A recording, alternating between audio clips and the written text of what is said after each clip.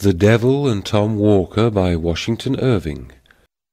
A few miles from Boston in Massachusetts, there is a deep inlet winding several miles into the interior of the country from Charles Bay and terminating in a thickly wooded swamp or morass. On one side of this inlet is a beautiful dark grove. On the opposite side, the land rises abruptly from the water's edge into a high ridge, on which grow a few scattered oaks of great age and immense size. Under one of these gigantic trees, according to old stories, there was a great amount of treasure buried by Kidd the pirate. The inlet allowed a facility to bring the money in a boat secretly and at night to the very foot of the hill. The elevation of the place permitted a good lookout to be kept that no one was at hand, while the remarkable trees formed good landmarks by which the place might easily be found again. The old stories add, moreover, that the devil presided at the hiding of the money and took it under his guardianship. But this, it is well known, he always does with buried treasure, particularly when it has been ill-gotten. Be that as it may, Kidd never returned to recover his wealth, being shortly after seized at Boston, sent out to England, and there hanged for a pirate. About the year 1727, just at the time that earthquakes were prevalent in New England, and shook many tall sinners down upon their knees, there lived near this place a meagre, miserly fellow of the name of Tom Walker. He had a wife as miserly as himself. They were so miserly that they even conspired to cheat each other. Whatever the woman could lay hands on, she hid away. A hen could not cackle, but she was on the alert to secure the new-laid egg. Her husband was continually prying about to detect her secret hoards, and many and fierce were the conflicts that took place about what ought to have been common property. They lived in a forlorn-looking house that stood alone and had an air of starvation. A few straggling savin trees, emblems of sterility, grew near it.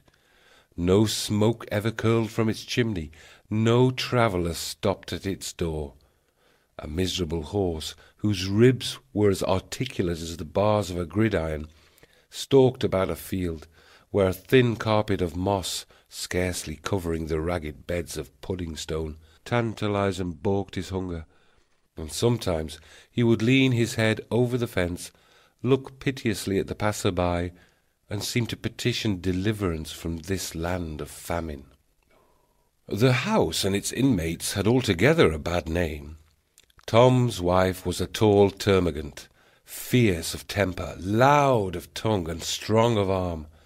Her voice was often heard in wordy warfare with her husband, and his face sometimes showed signs that their conflicts were not confined to words. No one ventured, however, to interfere between them. The lonely wayfarer shrank within himself at the horrid clamour and clapper-clawing, eyed the den of discord askance, and hurried on his way, rejoicing, if a bachelor, in his celibacy. One day that Tom Walker had been to a distant part of the neighbourhood, he took what he considered a short-cut homeward, through the swamp. Like most short-cuts, it was an ill-chosen route. The swamp was thickly grown with great gloomy pines and hemlocks, some of them 90 feet high, which made it dark at noonday, and a retreat for all the owls of the neighbourhood. It was full of pits and quagmires, partly covered with weeds and mosses, where the green surface often betrayed the traveller into a gulf of black, smothering mud. There were also dark and stagnant pools, the abodes of the tadpole, the bullfrog, and the water-snake, where the trunks of pines and hemlocks lay half-drowned, half-rotting, looking like alligators sleeping in the mire. Tom had long been picking his way cautiously through this treacherous forest, stepping from tuft to tuft of rushes and roots, which afforded precarious footholds among deep sloughs, or pacing carefully like a cat along the prostrate trunks of trees, startled now and then by the sudden screaming of the bittern or the quacking of a wild duck rising on the wing from some solitary pool. At length he arrived at a firm piece of ground which ran like a peninsula into the deep bosom of the swamp. It had been one of the strongholds of the Indians during their wars with the first colonists. Here they had thrown up a kind of fort which they had looked upon as almost impregnable, and had used as a place of refuge for their squaws and children. Nothing remained of the old Indian fort but a few embankments, gradually sinking to the level of the surrounding earth, and already overgrown in part by oaks and other forest trees, the foliage of which formed a contrast to the dark pines and hemlocks of the swamps. It was late in the dusk of evening when Tom Walker reached the old fort, and he paused there a while to rest himself. Anyone but he would have felt unwilling to linger in this lonely, melancholy place, for the common people had a bad opinion of it, from the stories handed down from the times of the Indian wars, when it was asserted that the savages held incantations here and made sacrifices to the evil spirit. Tom Walker, however, was not a man to be troubled with any fears of the kind. He reposed himself for some time on the trunk of a fallen hemlock, listening to the boding cry of the tree-toad, and delving with his walking-stick into a mound of black mould at his feet. As he turned up the soil unconsciously, his staff struck against something hard. He raked it out of the vegetable mould, and lo! a cloven skull, with an Indian tomahawk buried deep in it, lay before him. The rust on the weapon showed the time that had elapsed since this death blow had been given. It was a dreary memento of the fierce struggle that had taken place in this last foothold of the Indian warriors. "Huh!"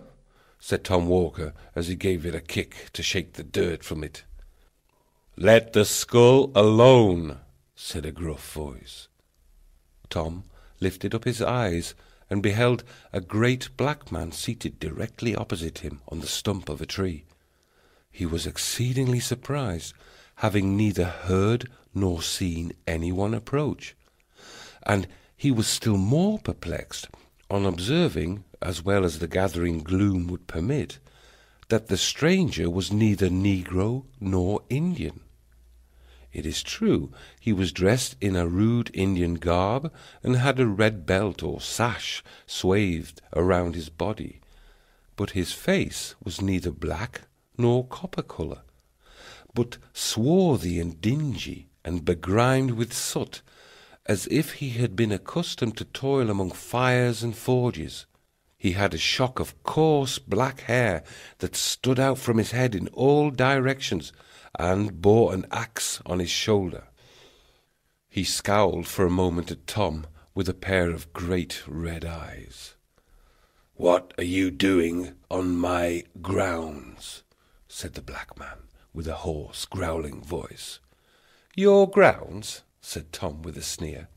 "No more your grounds than mine. They belong to Deacon Peabody." "Deacon Peabody be damned, as I flatter myself he will be, if he does not look more to his own sins, and less to those of his neighbours. Look yonder, and see how Deacon Peabody is faring."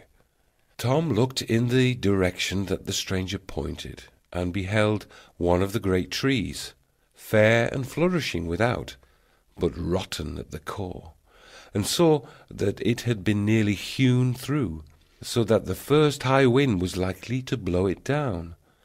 On the bark of the tree was scored the name of Deacon Peabody, an eminent man who had waxed wealthy by driving shrewd bargains with the Indians. He now looked around, and found most of the tall trees marked with the name of some great man of the colony, and all more or less scored by the axe. The one on which he had been seated, and which had evidently just been hewn down, bore the name of Crowenshield, and he recollected a mighty rich man of that name, who made a vulgar display of wealth, which it was whispered he had acquired by buccaneering. "He's just ready for burning," said the black man with a growl of triumph. "You see, I'm likely to have a good stock of firewood for winter." "But what right have you," said Tom, "to cut down Deacon Peabody's timber?" "The right of a prior claim," said the other. "This woodland belonged to me long before one of your white-faced race put foot upon the soil." "And pray, who are you, if I may be so bold?" said Tom. "Oh, I go by various names. I'm the wild huntsman in some countries, the black miner in others. In this neighborhood, I'm known by the name of the Black Woodsman. I am he to whom the red man consecrated this spot, and in honor of whom they now and then roasted a white man by way of sweet-smelling sacrifice.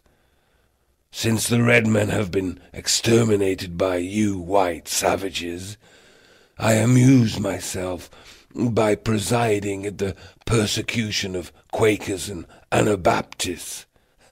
I'm the great patron and prompter of slave dealers, and the Grand Master of the Salem witches." "The upshot of all which is that, if I mistake not," said Tom sturdily, "you are he commonly called Old Scratch." "The same, at your service," replied the black man with a half-civil nod. Such was the opening of this interview, according to the old story, though it has almost too familiar an air to be credited.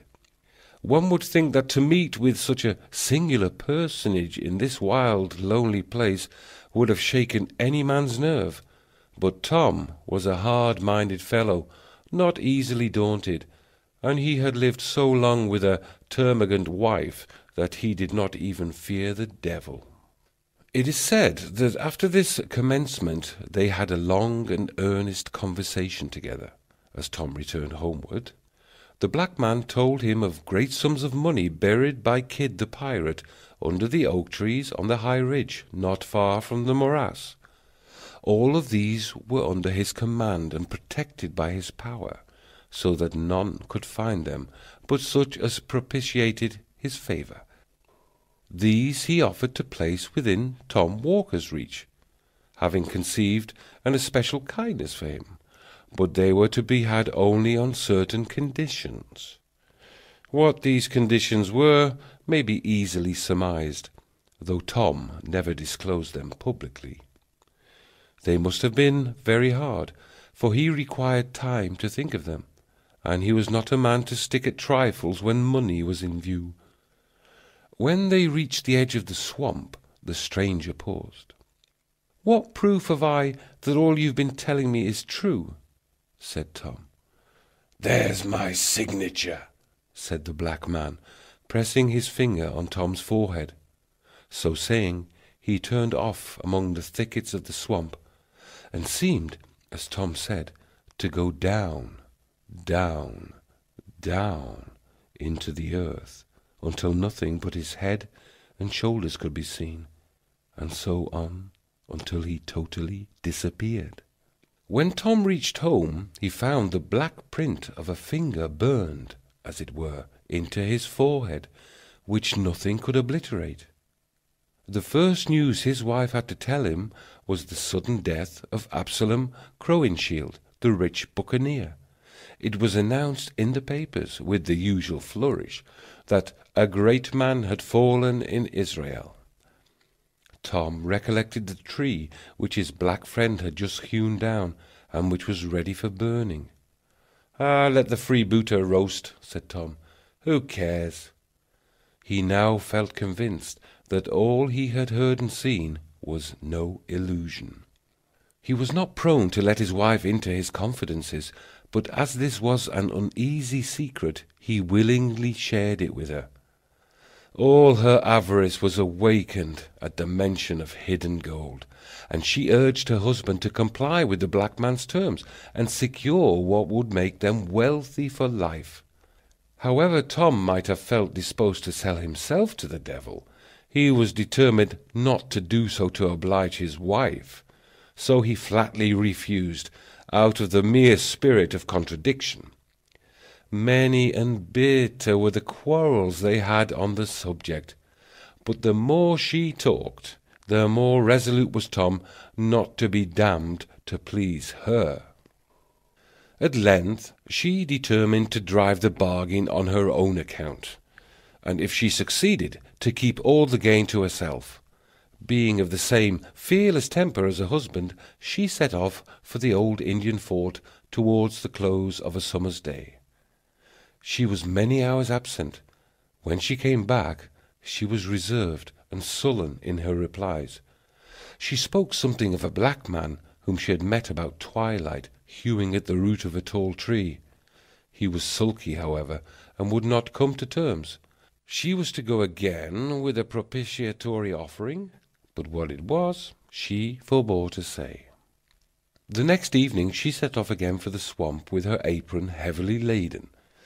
Tom waited and waited for her, but in vain. Midnight came, but she did not make her appearance.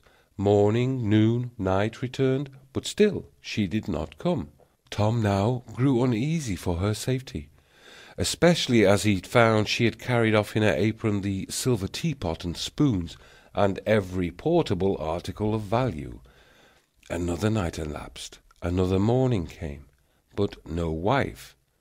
In a word, she was never heard of more. What was her real fate nobody knows, in consequence of so many pretending to know. It is one of those facts which has become confounded by a variety of historians. Some asserted that she lost her way among the tangled mazes of the swamp and sank into some pit or slough.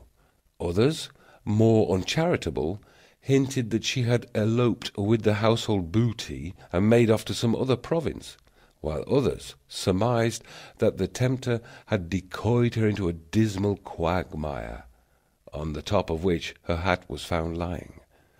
In confirmation of this, it was said, a great black man with an axe on his shoulder was seen late that very evening coming out of the swamp, carrying a bundle tied in a check apron, with an air of surly triumph.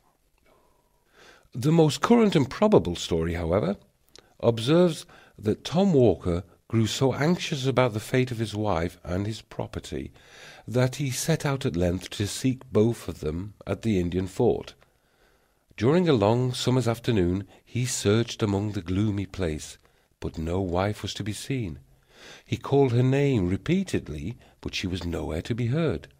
The bittern alone responded to his voice as he flew screaming by, or the bullfrog croaked dolefully from a neighbouring pool.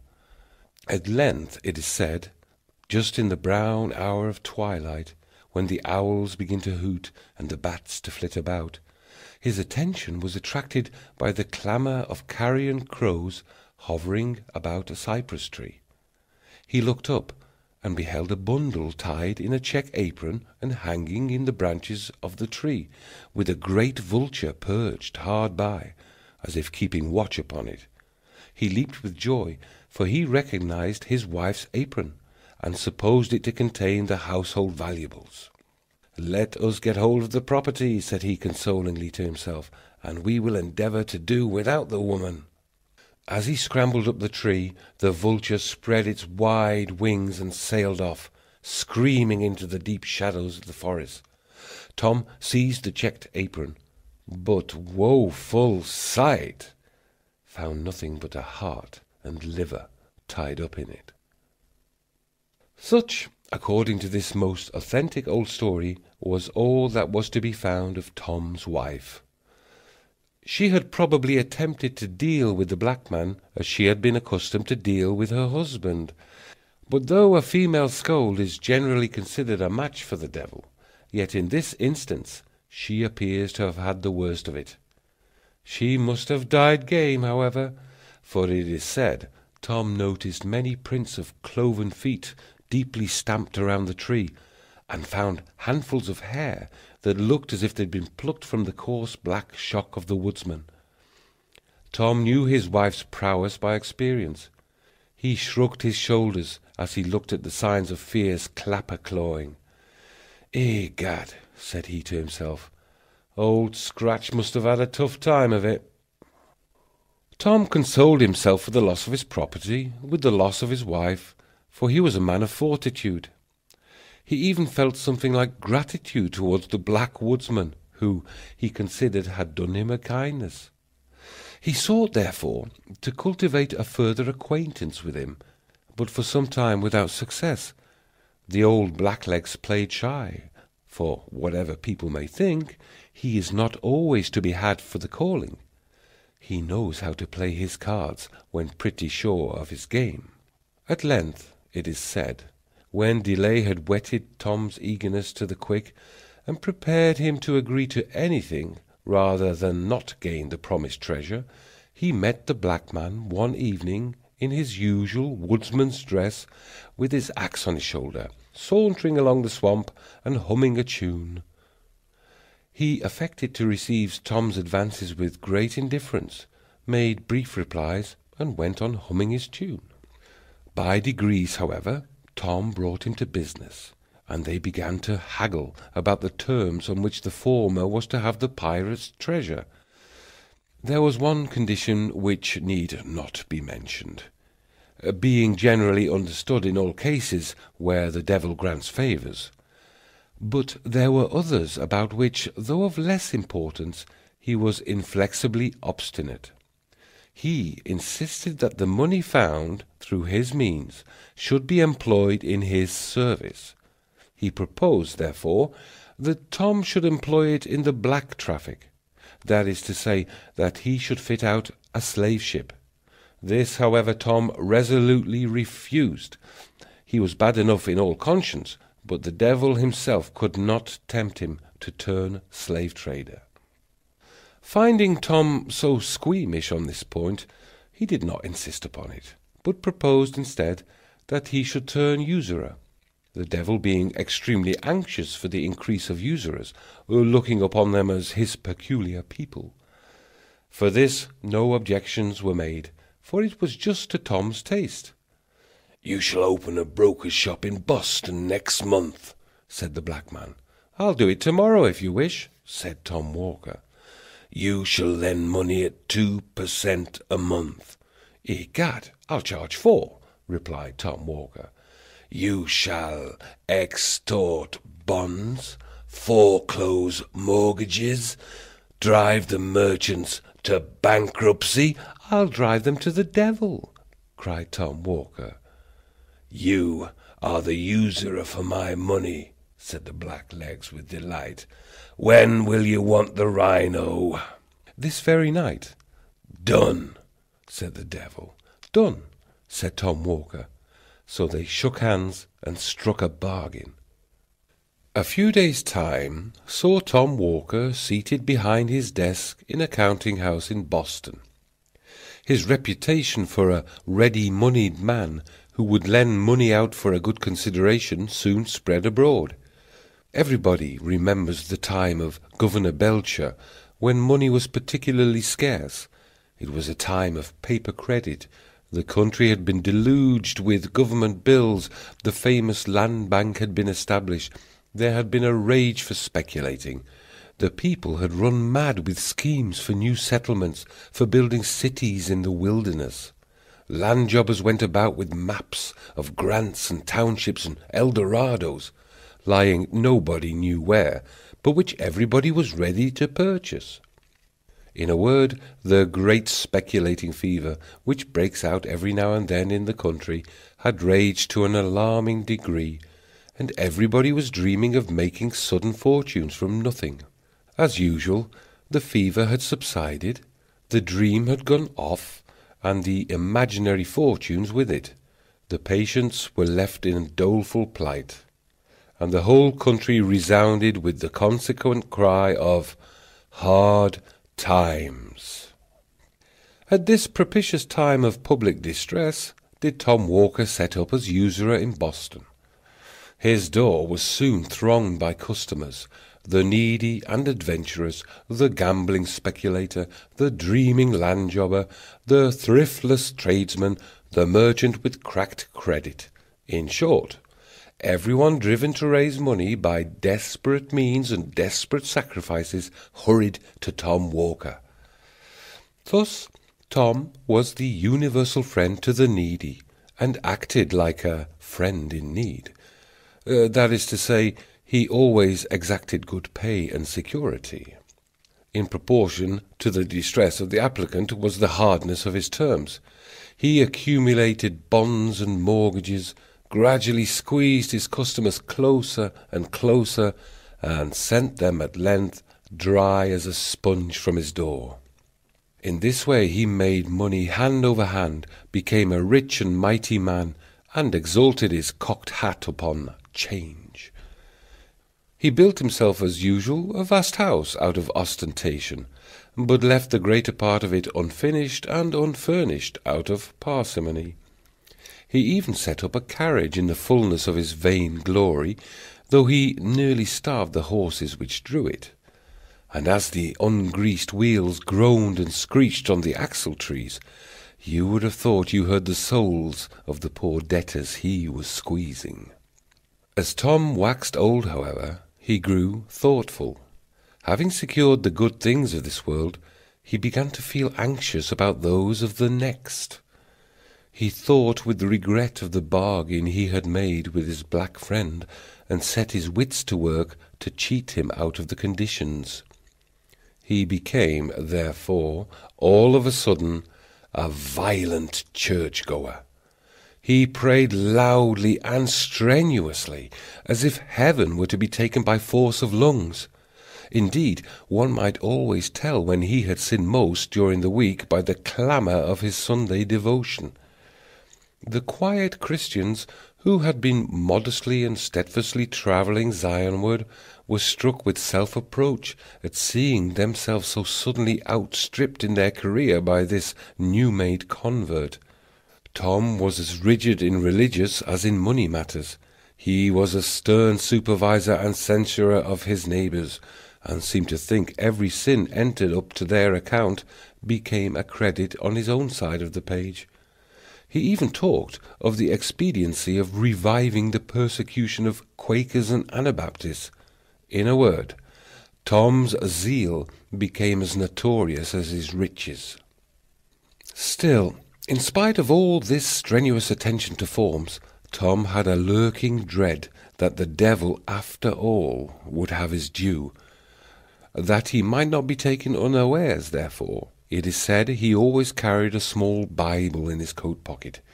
He had also a great folio Bible on his counting-house desk, and would frequently be found reading it when people called on business. On such occasions he would lay his green spectacles in the book to mark the place, while he turned round to drive some usurious bargain. Some say that Tom grew a little crack-brained in his old days, and that, fancying his end approaching, he had his horse new-shod, saddled and bridled, and buried with his feet uppermost, because he supposed that at the last day the world would be turned upside down, in which case he should find his horse standing ready for mounting, and he was determined at the worst to give his old friend a run for it. This, however, is probably a mere old wives' fable. If he really did take such a precaution, it was totally superfluous. At least so says the authentic old legend, which closes his story in the following manner. One hot summer afternoon in the dog days, just as a terrible black thundergust was coming up, Tom sat in his counting-house, in his white linen cap and an India silk morning-gown. He was on the point of foreclosing a mortgage, by which he would complete the ruin of an unlucky land speculator, for whom he had professed the greatest friendship.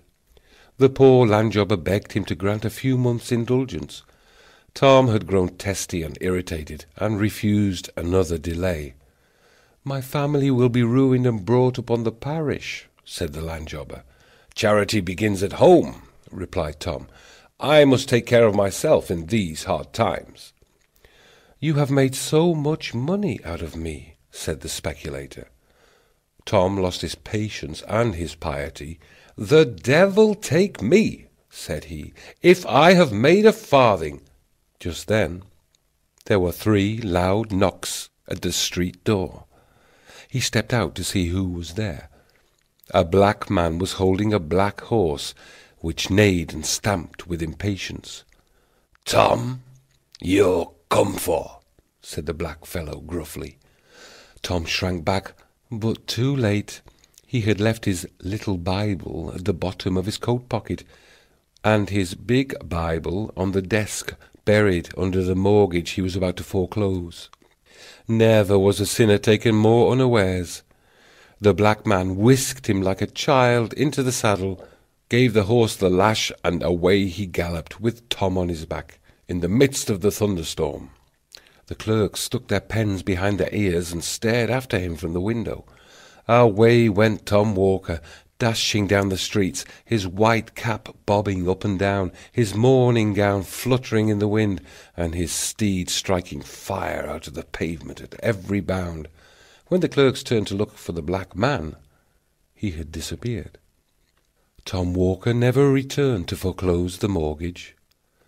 A countryman who lived on the border of the swamp reported that in the height of the thunder gust he had heard a great clattering of hoofs and a howling along the road, and running to the window caught sight of a figure such as I have described, on a horse that galloped like mad across the fields, over the hills, and down into the black hemlock swamp toward the old Indian fort, and that shortly after a thunderbolt falling in that direction seemed to set the whole forest in a blaze. The good people of Boston shook their heads and shrugged their shoulders, but had been so much accustomed to witches and goblins and tricks of the devil in all kinds of shape from the first settlement of the colony, that they were not so much horror-stricken as might have been expected. Trustees were appointed to take charge of Tom's effects. There was nothing, however, to administer upon. On searching his coffers, all his bonds and mortgages were reduced to cinders.